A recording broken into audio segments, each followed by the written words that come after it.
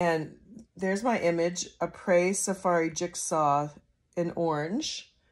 It's iPhone photography, so everything was captured on iPhone, and then in a process that involved creating individual parts and with people and animals and flora and fauna, I used post-processing applications all on my phone to piece things together in a abstracted collage-like fashion.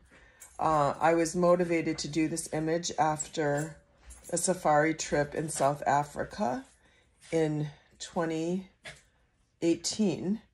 I am an iPhone photographer, and my process usually involves exactly what I did with this image, which is capture and process, and then with bold colors, usually printing on a paper like Silver Moab and face mounting on plexiglass. This one is 40 by 40 inches, and it's 1/4 inch thick.